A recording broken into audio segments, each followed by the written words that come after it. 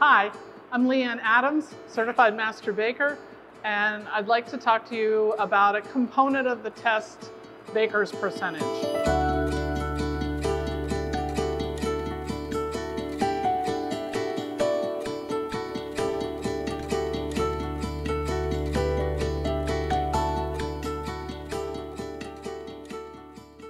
So there is a math component, and one of the things in the math test is baker's percentage. So let me just define what that is first. It's a set of math equations that puts every ingredient in the formula in ratio or percentage to the flour weight.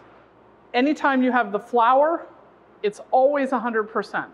So for example, if we had 10 pounds of flour in the recipe and 5 pounds of water, that would be 5 divided by 10, or 50% water.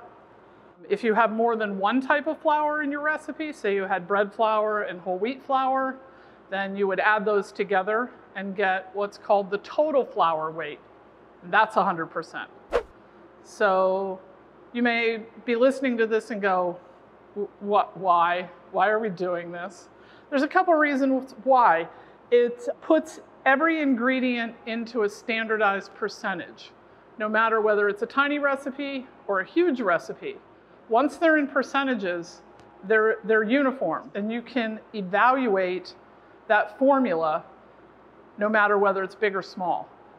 And there are some standard percentages within baking.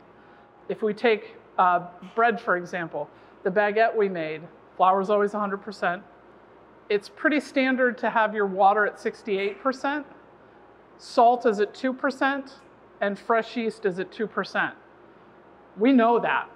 So once you know these things, it doesn't matter, again, whether it's a big recipe or a small recipe, you can start talking and understanding from a set point.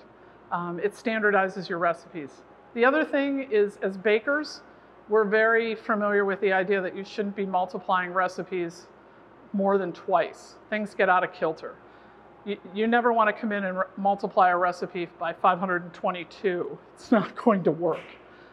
But if you put your recipe into baker's percentage and then multiply it by 552, everything stays in ratio, because that's how this is built. It's in ratio to the flour. So you get a much more stable formula when you multiply it in baker's percentages, and you can have much better success that way. So that's why we do it. The basic math, as I said, is you get your total flour weight, and every ingredient is divided by the total flour weight and then expressed as a percentage. And if you're in a baker's percent and you want to come out, everything's already in percentages, you need to know your total flour weight, and then you multiply that by all your percentages. And you're suddenly back in pounds or ounces or grams. Talking about pounds, ounces, or grams, you can't do this in cups or teaspoons. It has to be in weight, and it has to be the same weight. And this is where English units of weight get a little weird. You can't use pounds and ounces. You have to pick pounds, or you have to pick ounces.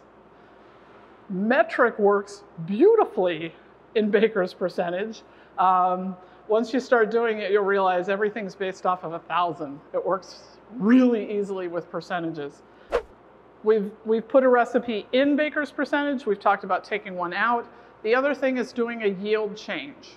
So if we want to take it up or down, rather than multiplying by 562, that's still a little scary. You can do something called a yield change. So everything's in percentages. You're going to add all those percentages up, and we get what's called a total baker's percentage.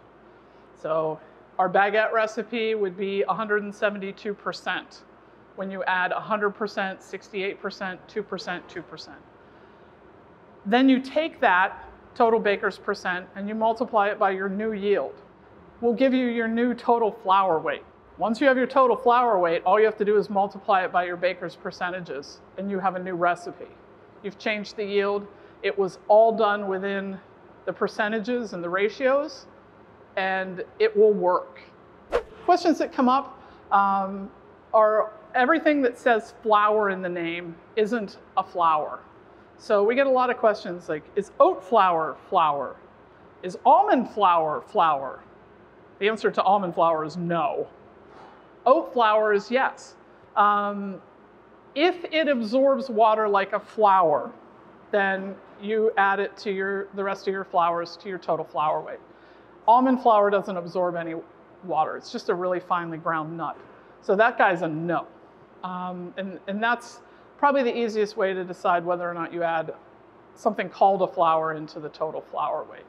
And that's it. It sounds kind of scary when you get started. It's like baker's percentage. This is scary stuff. It's not. It's pretty easy, and it's very useful in production settings. So go enjoy your math.